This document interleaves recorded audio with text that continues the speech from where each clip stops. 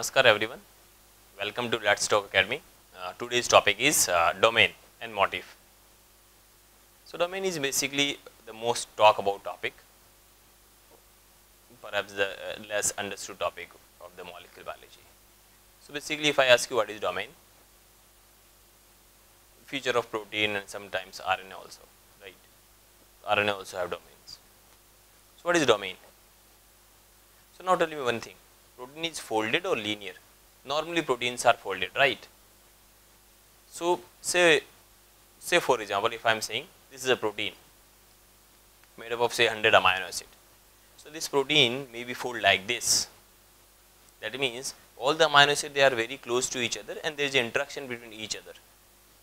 So, if I mutated a particular amino acid, the structure is going to be the lost.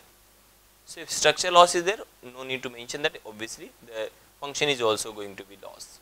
This is one way of this protein folding. What about if suppose if I take this another protein and this part of the protein is fold upon itself and the remaining part of the protein is fold upon itself again. That means this part, the first part is not having any interaction with this part, and this part is not having interaction with this part, and this part is not having interaction with this part. Great. So, that means the part of folded protein, yes, okay. So, there is no interaction between these two, no disulfide bond formation, no hydrogen bonding, no. Say molecules interact with each other by covalent or non-covalent bonding, great. So, non-covalent bonding like hydrophobic interaction, ionic interaction, van der Waals interaction and this hydrophobic interactions.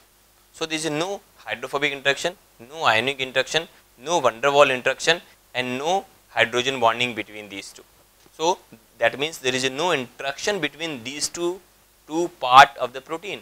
So, if I mutated, if I causes a mutation in this particular part, the structure and function of this part remain intact, because it has no interaction with other part. So, that means it is not going to influence this domain in any way. So, what is this? This is a domain. So, what is domain? Domain is an independent folded region, part of a protein. So, mutation in one domain does not affect the structure and function of other domain. Two domains are basically connected by a hinge region. It is a necessity that if you want to be separate these two domains, we must have a linear region, that is known as hinge.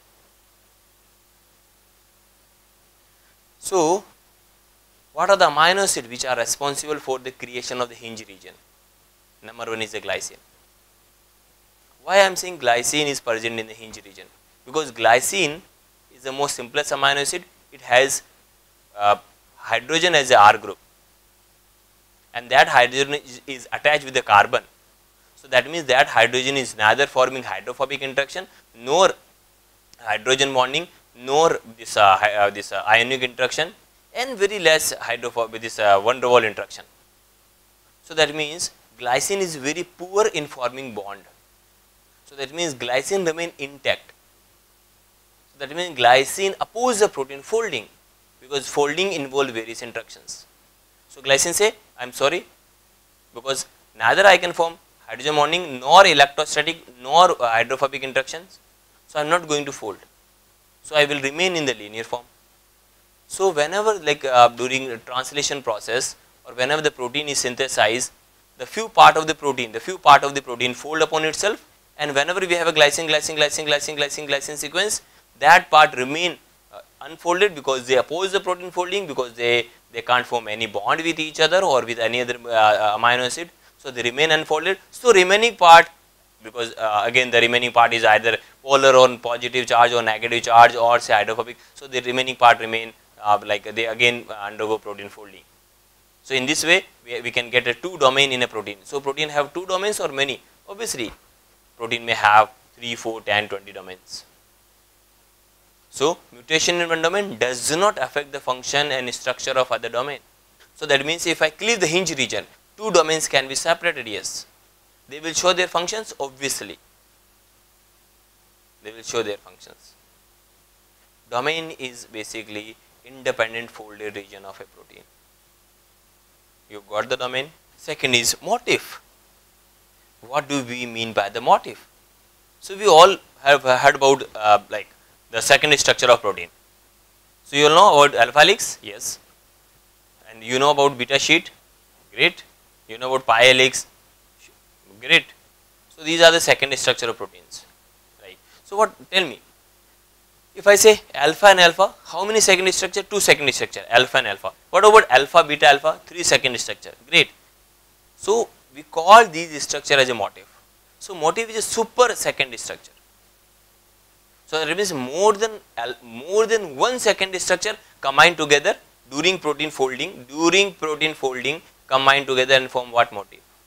Motif is a folded structure. Motif is a tertiary structure of a protein. What is tertiary structure of protein? It's a protein folding. Definitely I will clear it in the next video. Motif is a tertiary structure. It is a super second structure. It is a tertiary structure. Mind it.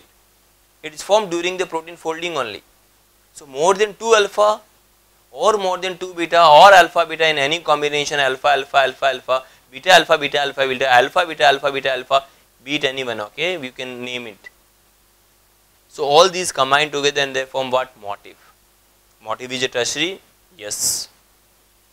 Motif provide functions to a protein. Okay, a domain may have more than one motif, sometime one also. A protein may have more than one or sometime one domain.